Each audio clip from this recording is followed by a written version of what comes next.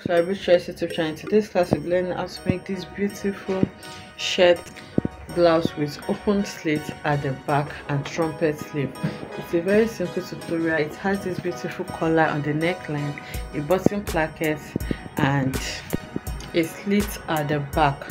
It's a flare blouse, as we have seen that it's quite full and it's very simple to make. If this is something you like to learn, kindly stay to the end of this tutorial. Thank you. Okay, so this is a flare shirt. So depending on how big you want it to be, how full you want this dress, it's a flare dress. So depending on how full you want it to be, you're going to be folding your fabric on bias. So now folding on bias means this is the yardage of your fabric, or however it is you want to place it. You're going to fold in a triangular form like this. So if you want it to be really full, you're going to fold to meet the other hand like this. But if you don't want it really full, you can just fold it halfway or quarter, or wherever it is that you want it to be, depending on how full you want it to be. So this is how I'm going to be folding mine. But if you want yours to be really full, all you just need to do is to fold to meet the other hand like this. So this is going to be fuller than what we have here. So this is what I have and this is what I want to use. So I have folded my fabric just like I have explained, and this side is going to be my center fold, which is this part that is going to be on fold. So now the first thing I'm going to do, because this is a shirt, I'm going to create the placket for my button.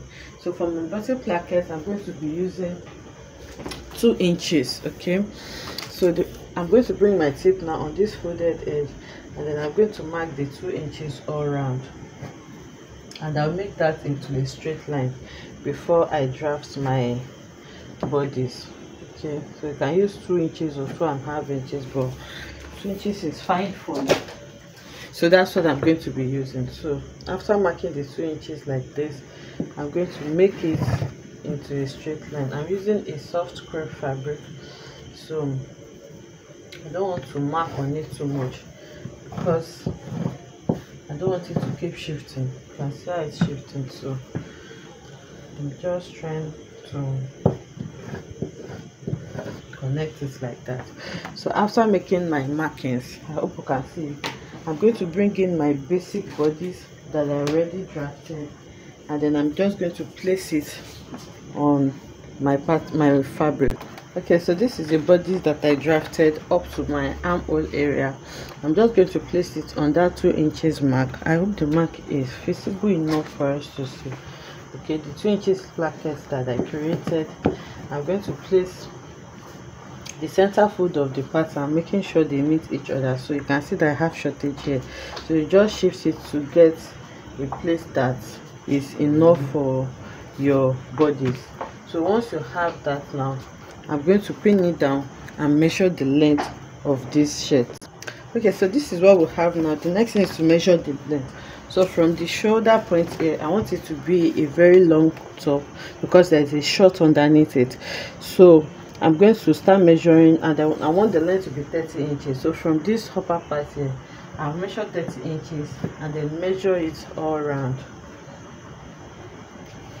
Okay, I'm measuring 30 inches all around as the length of my blouse. So it just can be bigger or smaller depending on what you want.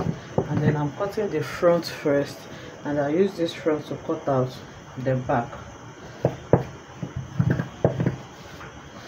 So you measure your 30 inches all around.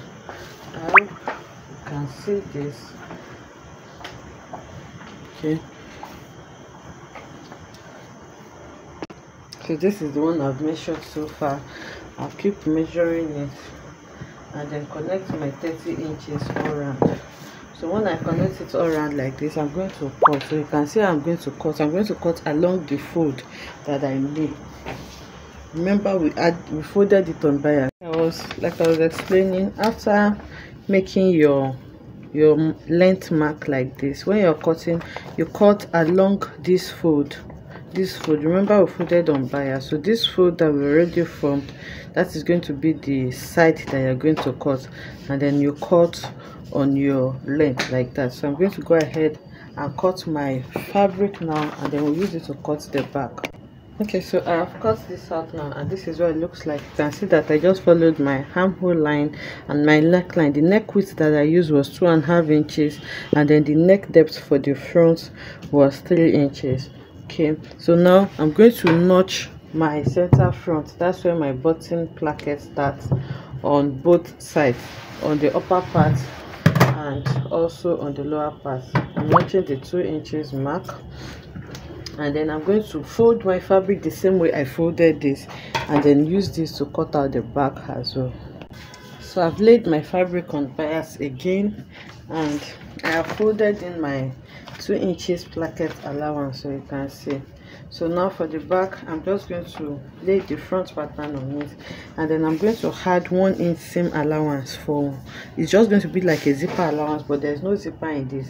I'm adding this allowance because of the slit that I want to create at the back. Remember, we don't need a zipper because we're going to be having a button in front, and that's going to make it easy for us to wear. So I'm just leaving 1 inch for that allowance that I'm going to need to create my slit easily. So I'm arranging it well, and then once you have it well arranged like this, you're going to cut it out. So I'm going to fold it to the right side so that we can see what I'm doing very well. Okay, so I have folded it. So the difference here is that for the back neckline, I'm going to be working with 1 inch depth, okay, not 3 inches this time around. So please take note of that. So here I'm just going to cut out the shoulder and the side first before I reshape my neckline. So I'm just cutting out the exact shape that I have on my front. I'm using that as a guide.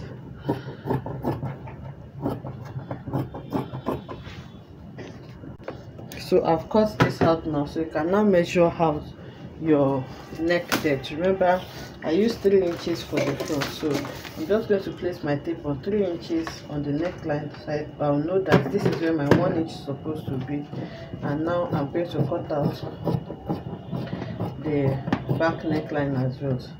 So I'm just going to go ahead and slash the center back open, so that I'll have 2 separate pieces for my back, and then I'm going to notch the allowance to guide me on where I'm going to sew.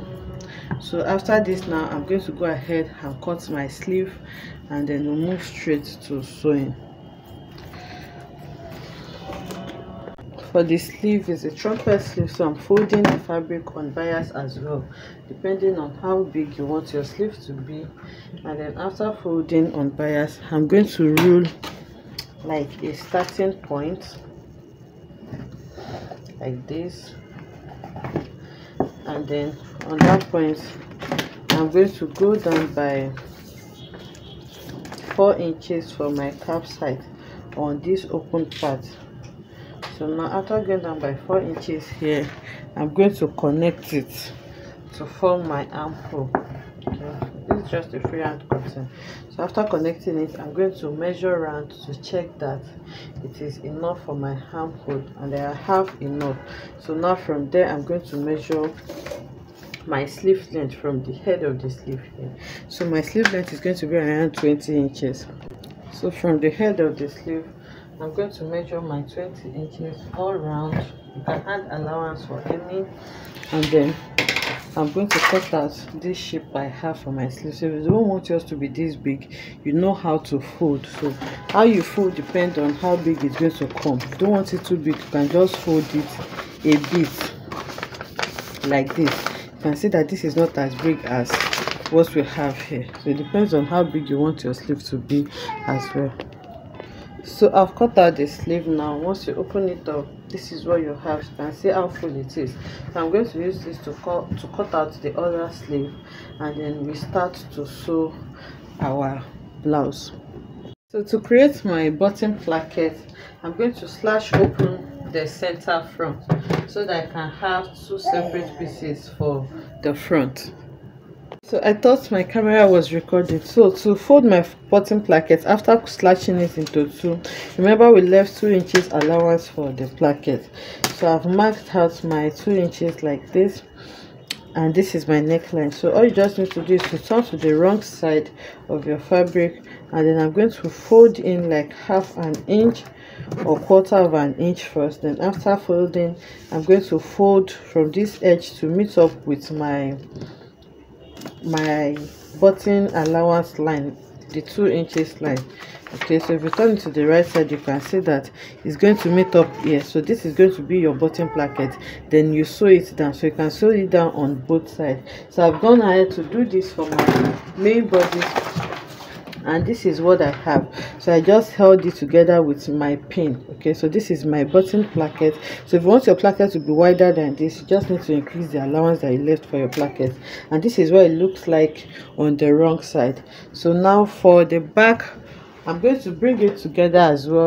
So after laying them on each other, you are going to measure where you want your slit to start from. Okay, so it can be on your bra length or anywhere you want. So from my shoulder point, I'm just going to measure down like 13 inches. Okay, and then I'm going to go ahead, remember we had left 1 inch allowance as well. I'm going to sew on the allowance up to this 13 inches mark, and this lower part is going to be opened. So I will sew it and bring it back to show us what we have.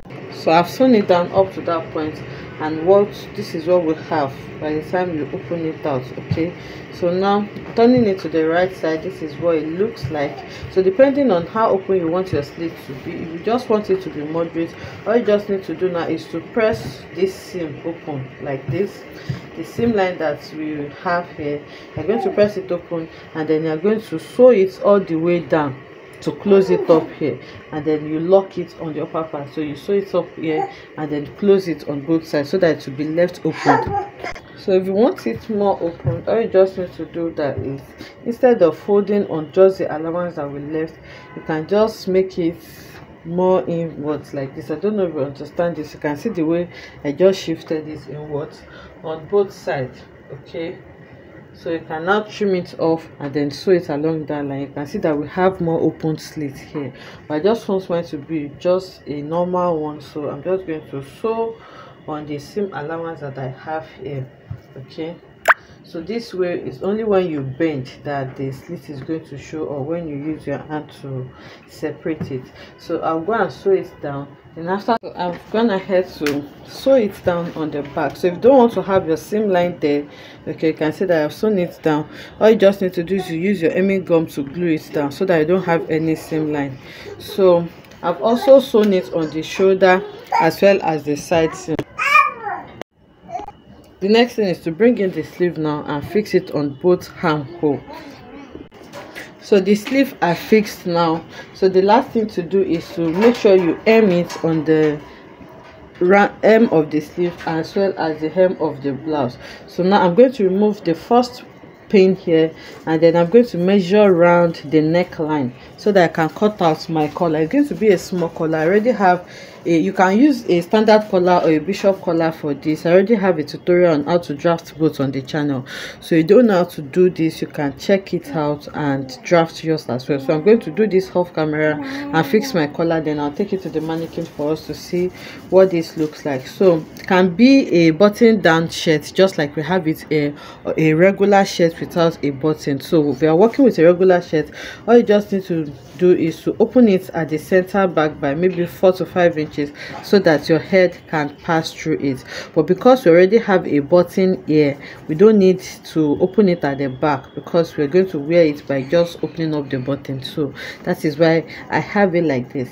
So I'll go ahead and fix my collar now, and then I'll bring it back to show us what it looks like. The collar is fixed now. As you can see, you just need to open your buttonhole and fix your button, and this is what the full view of the blouse looks like. So this is a trumpet sleeve. You can see that the sleeve is just moderately big because I did not fold it to be too big. So you can fold this anyhow you want to get the size that you want, and this is how big the blouse turned out as well. So I'm just going to turn it to the back so that we can see the slits. So this is the back and this is the slit that we have at the back. So you can just decide to open it up like this, or you let it just close up a little bit depending on what you want. I hope you enjoyed making this beautiful tutorial with me. If you enjoyed, let us know in the comment section. Like, comment and subscribe to our channel, and I'll see you in the next one. Bye.